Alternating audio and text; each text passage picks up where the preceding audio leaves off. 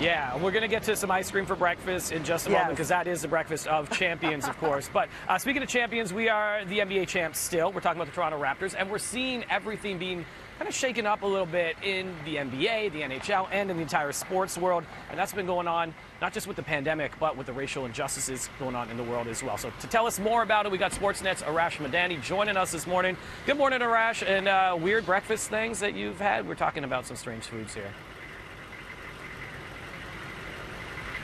Oh, do we have Arash?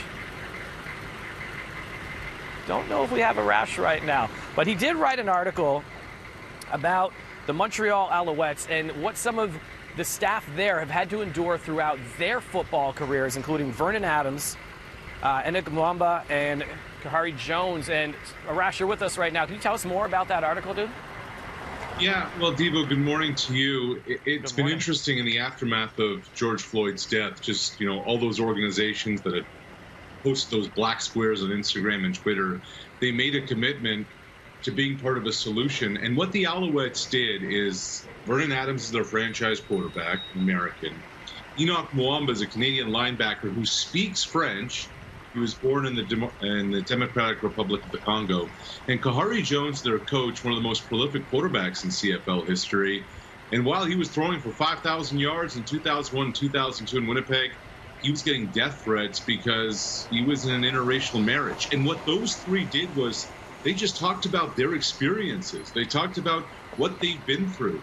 A guy like Vernon, when he was in college, going to visit a friend, and friend's grandfather just walked out of the house, said, "I'm not going to support you." You know, trying to happen to be a white female. I don't support you being involved in this. And so it created a broader understanding. There was a Q&A afterwards. And what we're seeing, Devo, is that in the early stages, pro sports organizations want to have with their staff, who may not otherwise know some of the experiences others are sharing, what they've been through. And that provides a greater understanding. We're in the very early stages, but at least some things are happening right now.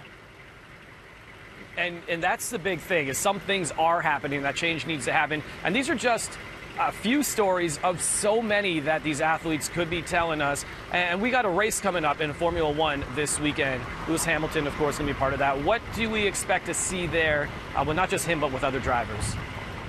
I think there's going to be a demonstration of some kind that is going to be shown. And just yesterday we saw with, you know, as we look around sports, the NFL has said that their anthem may be different on week one. The NBA has said we're going to have players, they're going to be allowed, should this Orlando thing get off the ground, Devo, that they're going to have social justice messages will be permitted on the back of their jerseys, not just their names. So these are all great, and these are all initial steps. These are all first steps. But actionable change takes time. And actionable change requires a want to by Formula One, by the NBA, by owners of these organizations. And they say they're committed to it. And Devo, the hope now is that all those organizations that pledge that they want to be part of the solution, when the athletes ask them to hold up to their end of the bargain, the message doesn't get twisted as to the why that is going to happen. And do you think sometimes, not just the pressure from the athletes, but from sponsors, when money is involved, that change is definitely going to be able to happen? Because we see something like the Washington Redskins and FedEx saying, hey, we don't like this anymore. But the owner's always stuck, because it's not the first time we're hearing about this franchise and people asking for that name to be changed. Do you think this time it could actually happen? I do. And it's not just FedEx. Nike has pledged its support towards it. Organizations with an equity of $620 billion, billion with a B, have supported the Washington Football Club removing its racist moniker, a deplorable moniker. And their owner, their tone-deaf owner, Dan Snyder, has been defiant against it. But, Devo, man, I don't know about you, but it feels like this is actually now gaining a lot of steam, and legit steam. And then, you know, if something were to happen with the Washington Football Club, you have to wonder what Cleveland and Atlanta in baseball, what Kansas City in football, what happens with those names. Look, Rome was built in a day. This is not just an instant coffee solution where you snap your fingers and something's going to happen.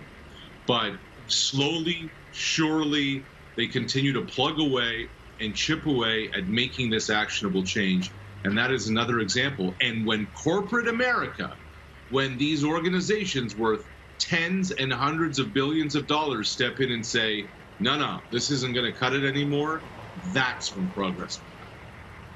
That's it. We got to wrap up, Arash, but real quick here. Blue Jays, they're flying home this weekend, training at the Rogers Center. Your thoughts? What is happening going forward that you've heard?